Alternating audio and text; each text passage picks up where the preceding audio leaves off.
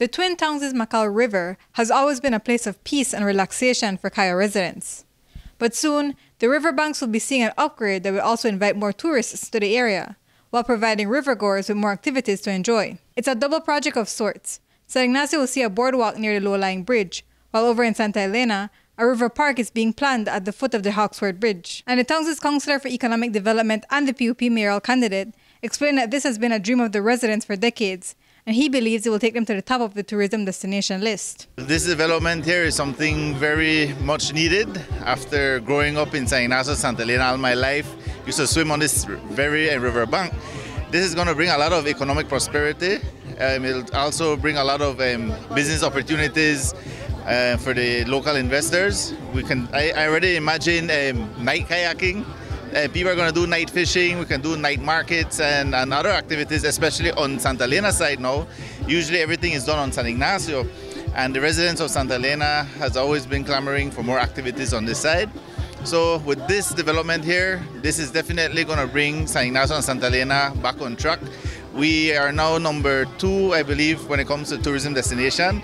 This should be able to bring us back to number 1, and that's our goal, is to bring San Ignacio Santa Elena to number 1 in tourism. And the Belize Tourism Board is also rooting for Cayo.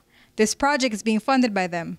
And today the minister explained why they feel the need to invest in infrastructure. They came to us with a plan.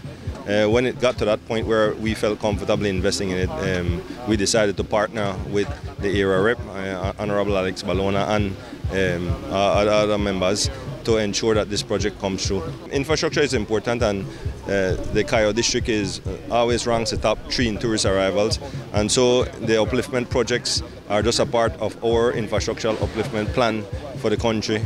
We have programs for Corozal, Orange Walk, because we believe we could create a corridor in the north and then go into the Sartaneja area. We have projects in Sartaneja, we have projects in PG, other parts of the Toledo district, Placentia Peninsula. So a lot of exciting things are happening at this time. And while at this double inauguration groundbreaking, there were PUP ministers, area reps, councillors and campaigners, the UDP mayor was notably absent.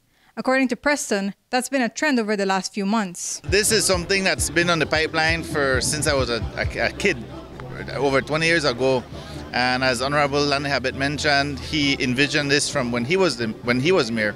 And back then, tourism wasn't that big, resources and finance. And I know we've been having meetings for the past year and a half. And my portfolio is economic development. And for the past 6 months, the mayor has not shown up to any meetings when it comes to the council.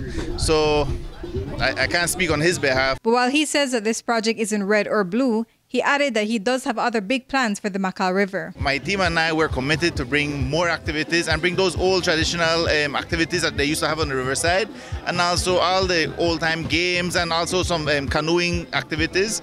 Because La Ruta Maya, after La Ruta Maya, we only see that when it starts. After that, there's no more event. But we want to have some canoeing events in San Ignacio and Santa Elena. Courtney Menzies, 7 News.